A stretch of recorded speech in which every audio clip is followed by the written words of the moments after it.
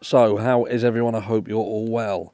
So, if I say the name Francisco Oropeza, I think that's how you say it. And if I'm brutally honest, that piece of shit doesn't deserve me to take the time to make sure that the pronunciation is right. And you guys know that pronunciation is my forte. But look, he is the gunman who has gone on the run. That's it, he's up sticks and fucked off into the ether after a mass shootout in Texas where he has turned his gun on his neighbours that resulted in multiple deaths, including that of a young 8-year-old. And look, this is not the first, it's not the last. It's going to be more, and this is an ongoing debate regarding gun laws.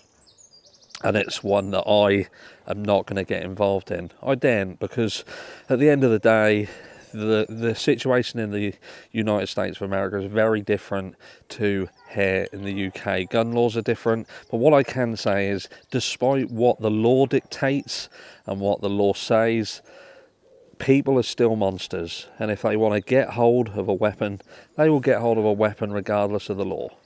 And that's not necessarily, and this is purely my opinion, and my opinion is nothing on the grander scheme of things. It's just one person who's got something to say about a situation.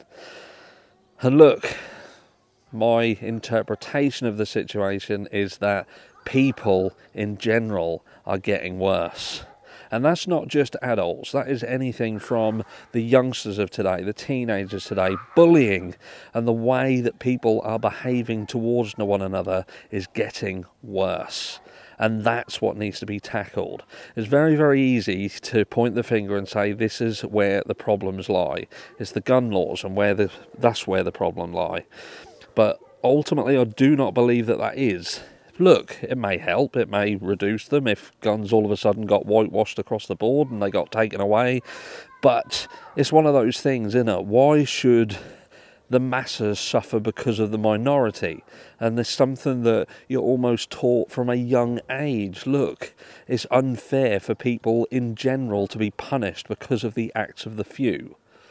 And you may argue that it gets to the point when enough is enough, but that's an argument that has to be had by the people that can make changes and make a difference, and that, sadly, is not me and is likely to never be me. But look, this guy is out, he is armed and dangerous, and he is on the run, and he needs to be found. Is there going to be any way that we can stop things like this happening? Who knows? But for now, let's just pray that this guy is brought in, authorities do their job, they find him, and no one else is hurt. Thank you. Just a short one today, and I shall catch you all in the next one. What's up, Harsh fam? We just launched our new nonprofit organization, United Search Corps, where we're going to be advocating for the missing and families of the missing as well. And we need your help to spread awareness for our mission and also our fundraiser. There's a lot of equipment and necessary things that we need for this to be possible. So please take a second and share our fundraiser. For more information, please check out our website, unitedsearchcorps.org.